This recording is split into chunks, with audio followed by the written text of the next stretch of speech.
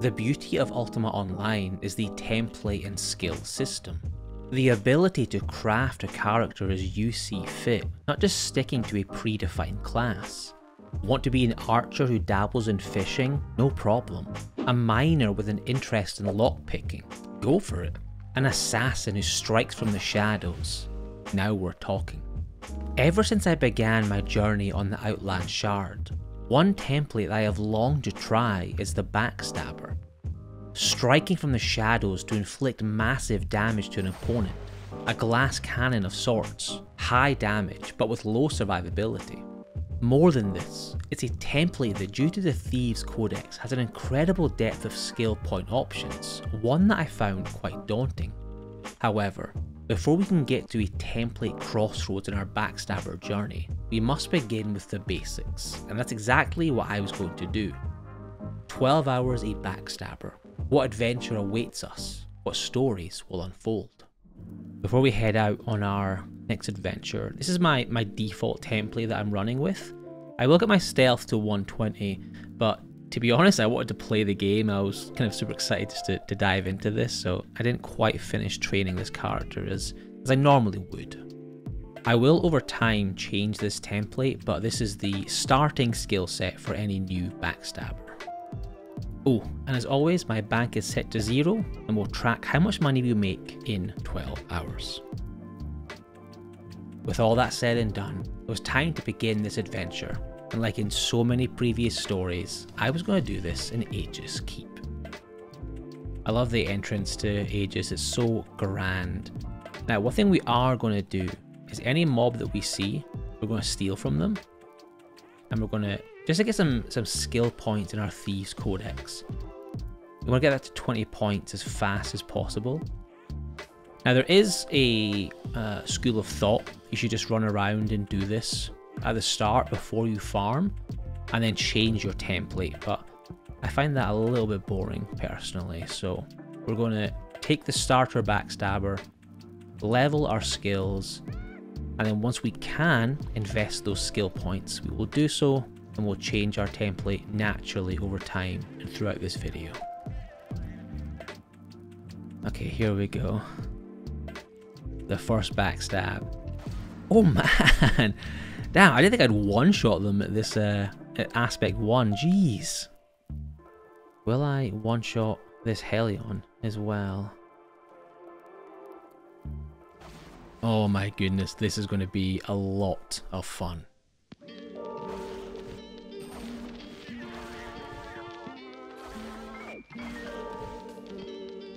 Now, surely I can't one-shot the Blood Drake. I think eventually I can, but not at the start of the video, I doubt. Yeah, not quite. Not bad though. Got some stolen goods there as well.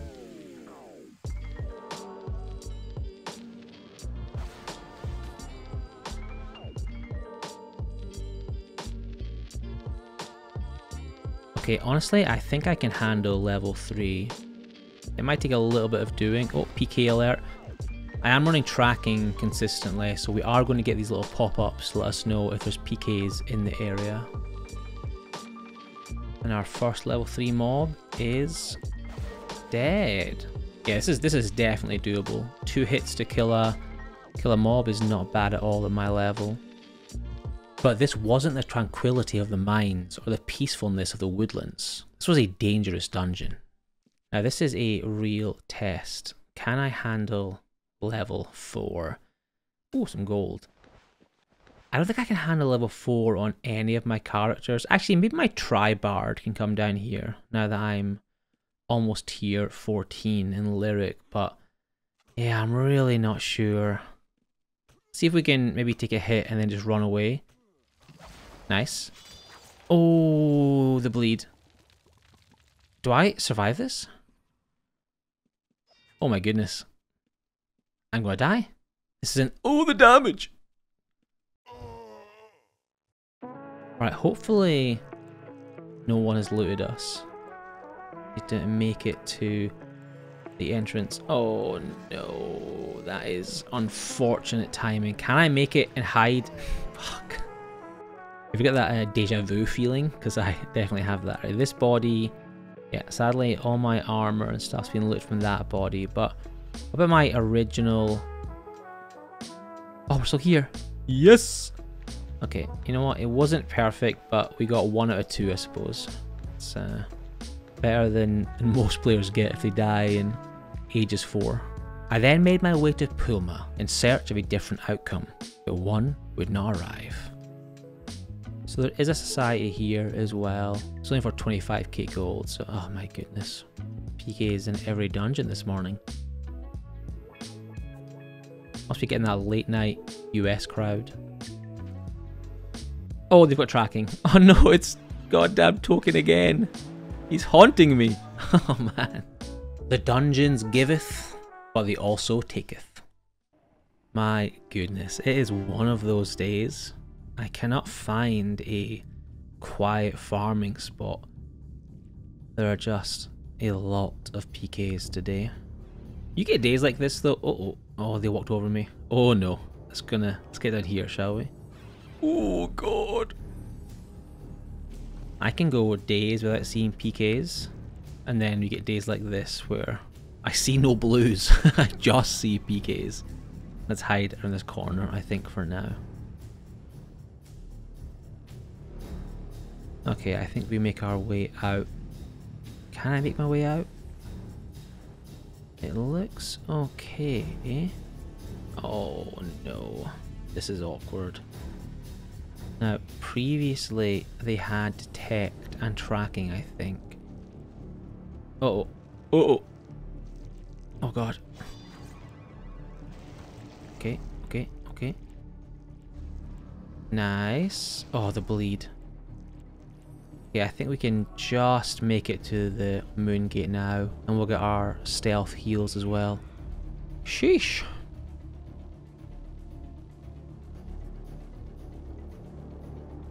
Okay, we're out. Kind of the beauty of the Backstabber, right? The hiding, the stealth, tracking. It's not, you know, uncounterable by PKs as we saw in Pulma, but that time we were the victors. As you've seen in previous videos, whenever any dungeon gets too contested, too hot if you will, I make my way to my favourite farming location, the Undermountain, to farm the drow in the peace and quiet. And with some gold now made, it was time for some much needed character progression. I purchased 3 backstabbing links from my guild, and then I upgraded my shadow aspect to tier 2. This was slow but steady progress for my character.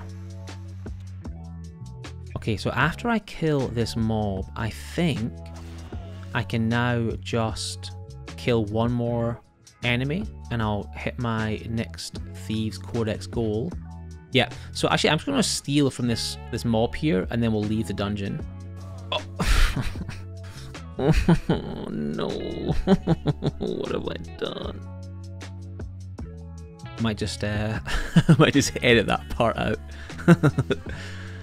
Yeah, we'll just cut to me killing this mob. Whose corpse is that you'll ask in the comments? I'd be like, who knows? Just some fool. At least we're unlooted. Okay, so let's try that again, shall we? One more steal. There we go. We've got a little celebration noise as well. Okay, so now we need to grab our blessed knife, and then do a very important preparation task. We need some kindling from these trees because we're about to train camping.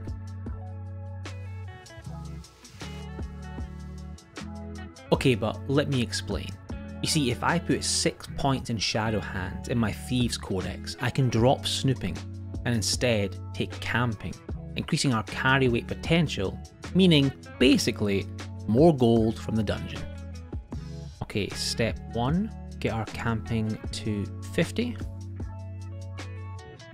And then step 2 will be very fast. We'll get our camping to 80 in the new player dungeon.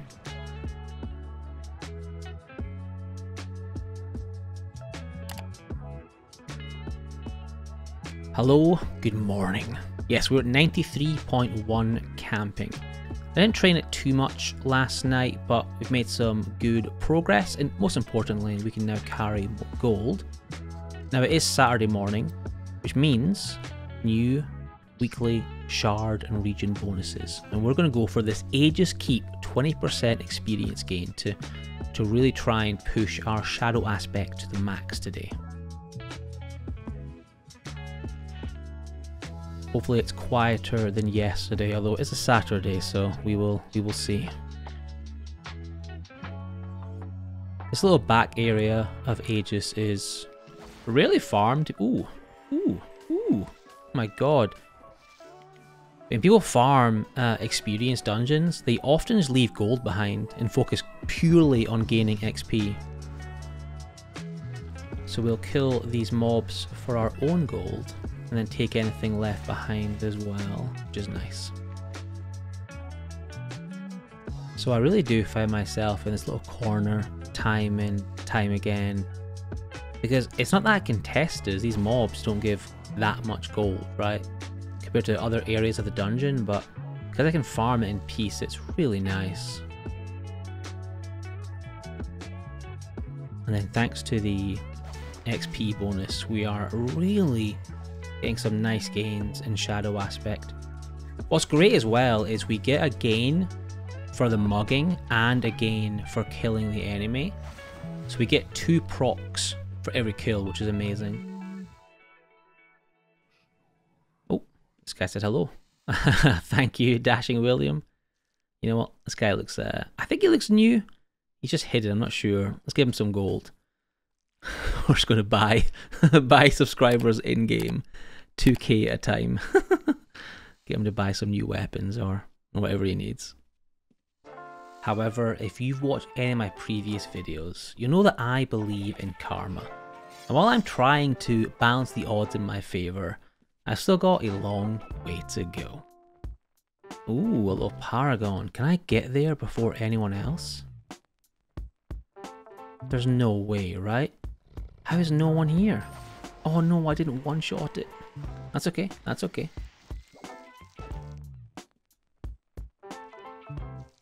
Okay.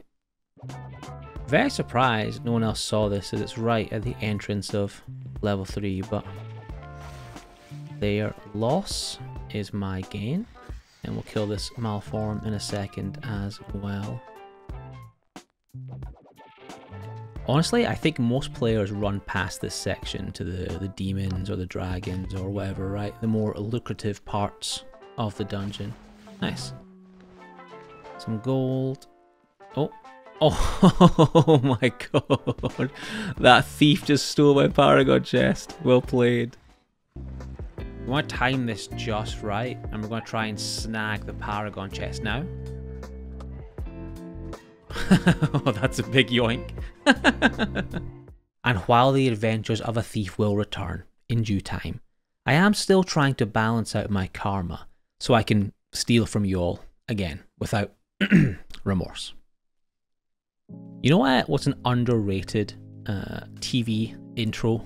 The Frasier intro. You guys ever watch Frasier? I don't remember anything about the show, but I do recall the introduction, kind of the opening jingle to that show. Now and again, it just comes to me and I start singing it. It's such a, dare I say, a banger. Oh no, mace fight. Now I will say for the nefarious amongst us that you can of course use the Backstabber to loot dead enemies deep in the dungeon. But I think this guy is new. I think I've seen him farming a little bit. Oh no. Is this leather farmer going to take his loot? Oh no. Let's hang around and see what happens. Oh, I'm going to smoke bomb.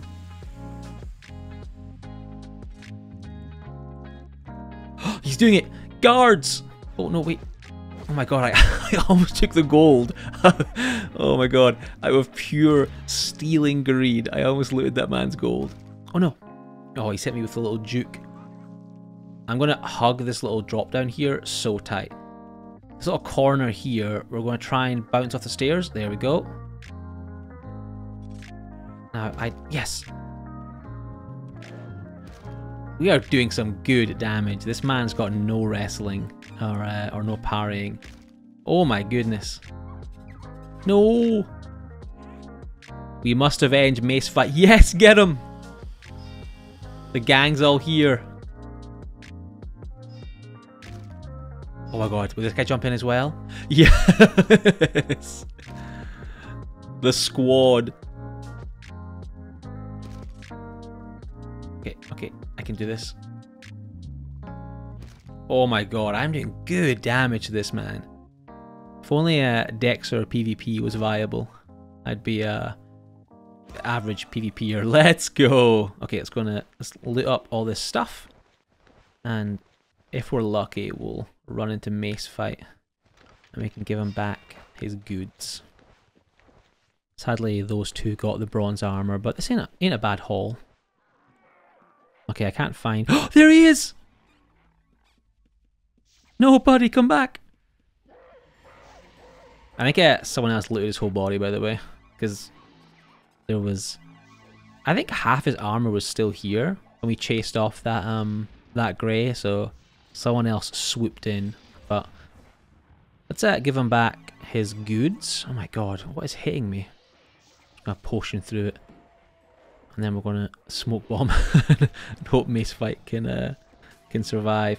Oh man, he came in with bronze armor and he's leaving with plate mail, iron armor. I'm so sorry, Mace Fight. Alright, brother, you gotta go. Yeah, you gotta go. Okay, I'll try and take aggro as best I can. We're good, we're good, we're good. And then, after my noble, nay, heroic deeds, I found myself once more killing mobs in my favourite location of Aegis 3. There is always dead mobs here, but there are never players. Oh my god. Please let me hide. There we go. I am loving farming an XP dungeon. I never do it normally, but I think I will start doing so.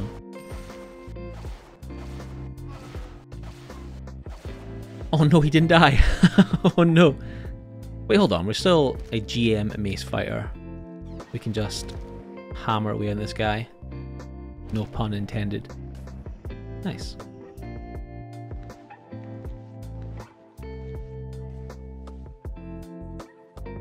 Let's head to the gold room. It's normally quite contested, to be honest with you. Oh. Yeah, someone's fighting it just top right of my screen. Some good leftovers in here though. Let's go and take a little peek. Yeah, there's some gold, just as I expected. Wow, a lot of gold. Ah, okay, maybe not that much gold actually. Well, 1,000. 300, that's not bad. Yeah, that's pretty decent actually. Oh, there's some more gold in amongst those corpses. Actually, let's get the Blood Feaster. Oh, okay, man of culture, I see. Right, well, we get the gold, if nothing else. We need that for buying shadow cores, actually. Turns out if you buy 4 echoes on one character, it's actually very expensive. And you've not got much money left, but I love playing new characters, new templates in Ultima, so it's for me, it's really, really fun. Okay, a few more mobs and we'll hit our next aspect level, which is good. The benefit of the XP dungeon is obviously the XP. The negative is I'm poor and I can't afford to keep buying all these cores. But I've got enough in my wondrous wagon, of course, my captivating caravan, to upgrade to my next level, so we should be fine. It's not the end of the world if you can't upgrade, to be honest with you. I mean, you should if you can, because it's faster progression, right? But if you're a new player, don't worry about leveling up at every single aspect level. That said, I am going to go level up now. So, ooh, I'm going to grab all this tasty gold. Oh my god. Wait, they're blue. Oh, no, they're blues. They are in fact blues turning red. I see. Oh god. The one positive of Outlands is that even though I died, which sucks, and I lost my gold, I have maintained my progress, so we will take that as a win, and we'll hit tier 4 in Shadow Aspect. Hopefully those PKs have gone and we can... Ooh, look at all that tasty gold over there. Damn. Damn. Damn. Yeah, that's what I mean. You see, if there's an XP dungeon, especially at peak hours, players just run through it. They're more focused on gaining link. Do you get link XP actually? Well, either way, they're more focused on gaining aspect experience than they are on gold and valuables. So like I can just loot all this gold off the ground. There's so many mobs with gold. I really, you know, cast your minds back to my second or third video when I did leather farming, and I ran through ages just farming leather and picking up gold. I'm basically doing that all over again. It's it's incredible. I'm getting rich by doing very, very little. I've had this idea for a while. It's basically how much money can you make in 24 hours on a fresh character and fresh account. And yeah, just seeing this dungeon like this makes me want to do it pretty soon, to be honest with you. I think it'd be very, very interesting. 2 more K, look at that. Oh no. Oh no. Oh, the demon spawned. I'm so dead. I'm dead. Oh, I'm alive. Wait. No, the bleed kills me. No.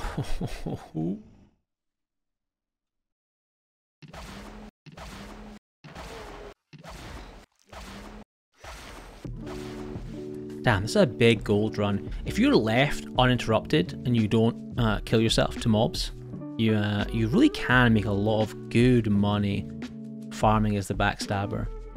This isn't quite peak US hours, but the dungeon's still busy. That said, how close am I to one-shotting demons? I assume... Oh, well, okay. That guy... Oh, he can do it, and he just farmed leather. I've been so torn between forensics or item ID. Oh gosh. But I think I'm going to take forensics, actually. I think that man's convinced me. Oh, he just killed my mob for me as well. Very kind of him. Yeah, so I can drop tactics pretty soon and replace it with something else. And I've been super torn. But I mean, I am the leather farmer. It's my brand. And I get a bonus to my damage. So it's like more damage and I could farm rare leathers. It feels like a no-brainer, to be honest with you. Just want to check if there's any more gold in the... just one guy farming. Ooh, hello. There is gold here, actually. Oh, wait. 28,000 gold. I can't carry all this. This is too much gold. Holy moly. Okay, let's start dropping some of our magic items and take as much as we can. Oh my god, I need a potion and not die. Hold on. Gosh, I've already got so much gold on me. How much can I realistically take?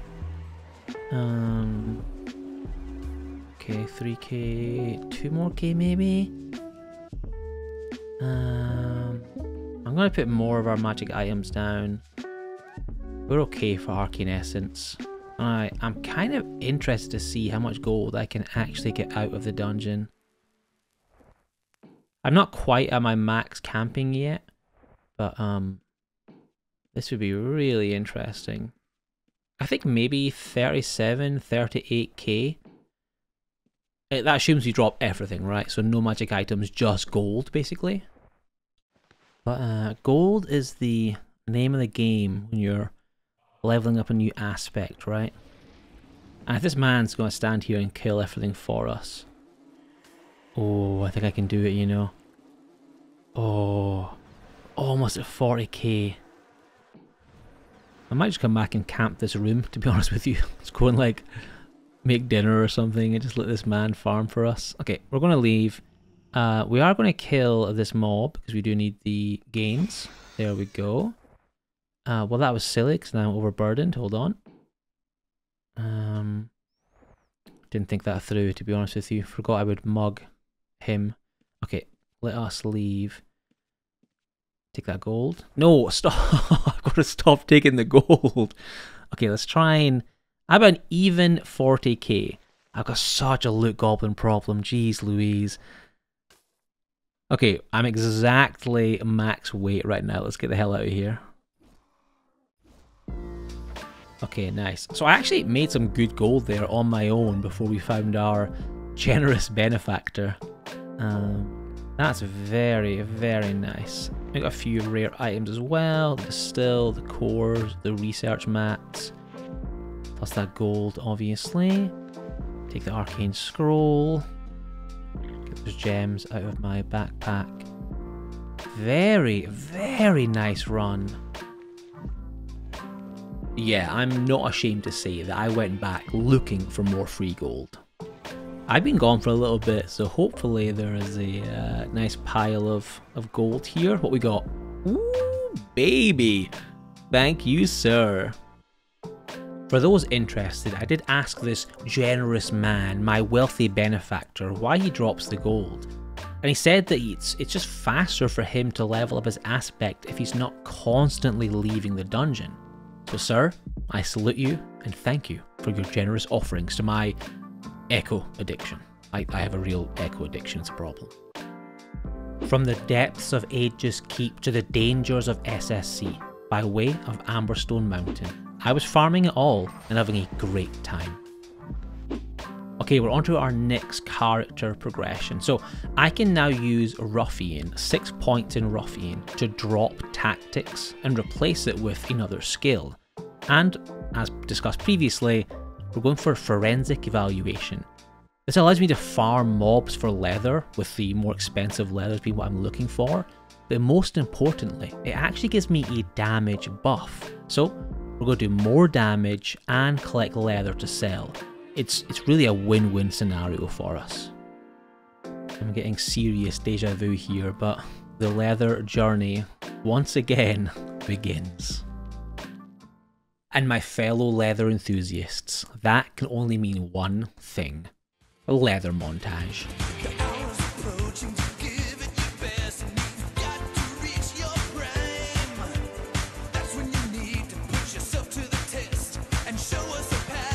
Oh my god, is that a Paragon chest? This is crazy, there's so much gold just lying around. The theme of this video, other than my new addiction to backstabbing, is just how much gold you can find in dungeons on busy experience days. It was honestly quite ridiculous, but of course I wasn't complaining. I like gold. So I can farm all of these mobs for leather, for forensic eval gains, which will give me more damage, which obviously is fantastic. But I can also take all this free gold, and once again I am overburdened, which is, I guess, a nice problem to have. So I think on this character going forward, I probably won't grab normal leather, I'll just grab the rare colored leather. But for this video, and because my skill is so low, that's all I'm really getting. We can turn it into commodities though, of which I now have 2 with some change, which is lovely. And yeah, our loot box is looking really, really impressive so far. And then, after a quick scenery change in SSC, I headed back to Aegis Keep to end our journey where it all began, almost 12 gameplay hours earlier. Sadly, we're not quite ready to one-shot a demon just yet, but making some good progress. Ow. I love smoke bombs, they're so good. Okay, this should hopefully... Oh no, I came out of stealth by accident. That's annoying. A waste of a smoke bomb. Oh, oh, it's Bear. Bear killed the mob for me. If you guys want some good backstabbing guides, go to Barely There's YouTube channel. He's got some really good things there, template guides, setup guides, and a few kind of walkthroughs of dungeons. So definitely check him out. And you very kindly finished my mob for me, so we can just get in there and take the spoils of war. I'm kind of expecting the water Ellie to respawn soon, so I'm hanging around a little bit, but maybe it won't. We'll just farm the leather from... Was it this one? Ooh, what was that? Hold on. Thank you, bear, wherever you are. Oh, a risky bow. Okay, what the heck was that? Tribal ruins, dungeon antiquity. That's huge, goddamn. Well, that's a lovely mob to end it on. Let's get the hell out of here.